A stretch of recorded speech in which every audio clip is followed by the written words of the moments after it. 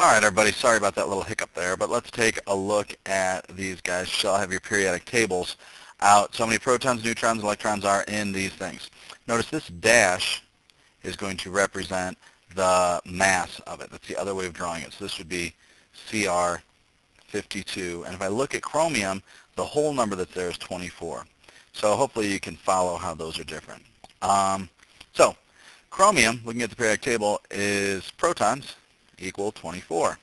And its mass, well, I need neutrons. So neutrons equals mass, which is 52, minus protons, minus 24, which is 28. And then I have electrons, and since this doesn't indicate a charge for anything, then electrons is the same as protons, which is 24. Okay. Oxygen, dash 15. Okay, so that 15 means the mass is 15. So how many protons are there? I look at oxygen. On the periodic table, oxygen has the number, the whole number, 8. Okay, notice this oxygen doesn't have a charge on it, so its electrons are also 8. And if its mass is 15, then 15 minus protons equals neutrons. So that means that 15 minus 8 is 7 neutrons. Neon, 20. So I look at neon on the periodic table, and its protons equal 10. Its neutrons, its electrons will also equal 10. Now why does it equal 10? Because protons equal electrons, because there's not any funny name on here. Protons, electrons, and then neutrons would be mass minus protons equals neutrons. So mass is 20 minus 10 equals 10 neutrons. Potassium ion. Now potassium ion, you don't know exactly what potassium ion is yet, but potassium ion is going to be K plus 1. Okay, so it's K plus 1. That means it's still potassium. So when I look at potassium, its number of protons is going to be the same. So the number of protons in potassium, the whole number from the periodic table, is 19. The number of neutrons, again, this will be the same. It's mass minus protons equals neutrons. So that means it's 40 minus 19 equals 21 neutrons. Now my electrons, if it's K positive, remember you can't change your protons. We're just going to change the electrons. So if I have 19 protons, in order to be plus 1, I need to have 18 electrons, because 19 plus negative 18 equals positive 1. Okay. Chloride. Ooh, look, I see chlorine, but this says chloride. If something ends in "ide," it has a negative charge. And in this case, it's Cl negative 1. And you'll learn where that is later on, but this is Cl negative 1. So if we look at chlorine, the number of protons is still the same, so it's 17. The number of neutrons, we calculate that the same, because it's the mass, 36, minus the number of protons, 17, equals 29, 19. 19 neutrons. And then my electrons, if it's negative 1, then I need to have more electrons than protons. Electrons are negative, right? So that means I need one more if it's negative 1. So that means I would have 18 electrons. All right? So how many protons, neutrons, electrons are in this? So, and why don't we need a bottom number? Now, we don't need a bottom number for these guys. The symbol can tell us the ID number.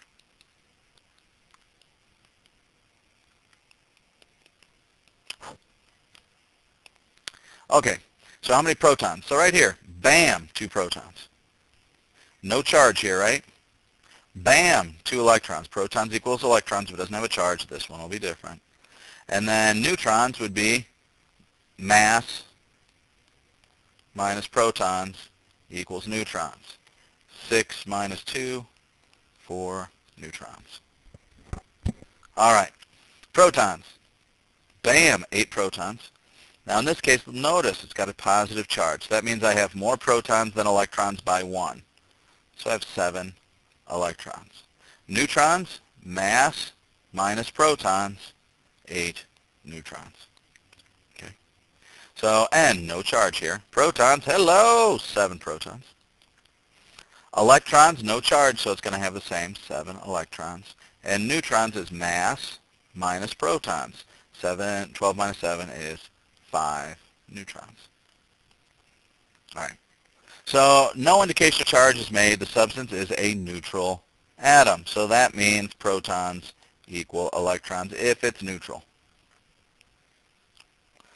Where does the mass in the periodic table come from? Scientists chose, notice chose, carbon-12 to have a mass of 12.0. This wasn't the best choice, and if we could do the world all over again, we would, but we can't. This gave us the mass of the neutrons and protons. Neutrons and protons are close in mass, but they're not identical. We average every atom of each isotope to get the average atomic mass. To make life easy, we say a proton and neutron weigh 1 atomic mass unit, which is a cheesy unit, but kind of made up again. There are 3 isotopes of hydrogen. Hydrogen 1, which is called hydrogen. Hydrogen 2, deuterium. Hydrogen 3, tritium. If I said, what's the average mass of hydrogen, you probably would think it's 2, but it's not 2. The average mass of hydrogen is 1.001. If you look at the periodic table, you'll see I'm not lying, except for it's 1.01, pardon me, 1.01 AMU. So why? How could the average be shifted this far? Well, I must have lots of this, hardly any, and nearly none. Right? So if you take the average of these things that's really close to this one, you must have lots and lots and lots of that one, and the other ones don't do it, so it weights it down. So how many carbon atoms weigh 12.01? None. How likely is it to grab one boron atom with 10.8? By the way, 10.8 is the average mass in the periodic table. How likely is it? Impossible. Because those are averages. Okay. Naturally occurring europium, EU, consists of 2 isotopes, the mass of 151 and 153. Europium-151 has an abundance of 48.03%. Europium-153 has an abundance of 51.97%. What is the atomic mass of europium? Notice this is bigger than this, which means my average should be closer to this one than that one. Okay?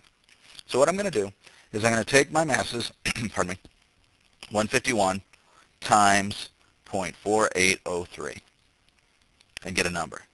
Then I'm going to take 153 times 0.5197. Now, why do I use a decimal form? Well, in my little hillbilly Indiana school, they told me that you never use a decimal, like the make a decimal part when you do math. You always use the swing the decimal over 2 places to do it. So let's see what my calculator will tell me. 151 times 0.4803 is 72.525, and then 153 times 0.5197 is 79.514.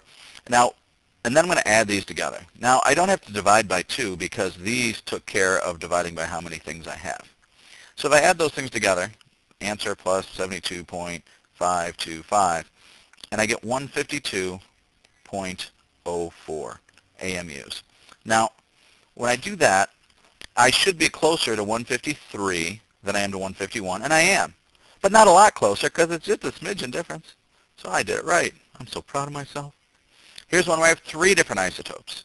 Okay, same deal. Notice relative abundance in this case is not in a percentage, it's in a decimal form, but it adds up to 1, which would add up to 100%. So take my mass, 23 point, notice a better measuring device, 985, times my percentage in decimal form, 0.7870, equals something. 24.986 times 0.1013 equals something. 25.983 times 0.1117 equals something. I add them all up, or I multiply them, sorry. 23.985 times 0.787 equals 18.8762. 24.986 times 0.1013 is 2.5311. Notice how this is a lot less. It's a lot less because my percent abundance is a lot less. 25.983 times 0.1117, again, should be a small-ish number, 0.29023. When I add all these up, because this is my biggest abundance, I would expect my answer to be closer to 24 than 26. So let's add them up. So answer plus 2.531108 plus 18.876 equals 24.30. Actually 31 AMUs. And notice how that's closer to 24 than the other ones because the abundance is so much greater. The difference between a weighted average and plus them up and divide. Now, my real answer is not much, but a weighted average takes into account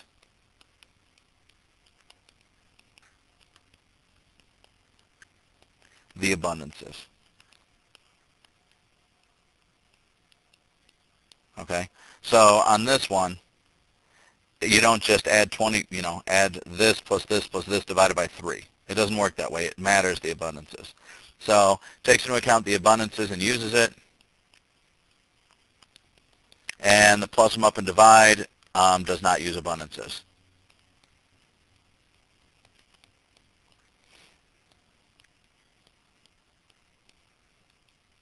So if you want to find the average miles per gallon of a car in the United States, it matters that there are more Ford F-150s on the road than there are, I don't know, Cadillac Eldorados. Electrons move when energy is added. Woohoo! If you add energy to it, it's going to move. A certain quantum leap. How do they move? They move by quantum leap, meaning an all or nothing leap. When electrons absorb energy, electrons jump up an energy level by quantum leap,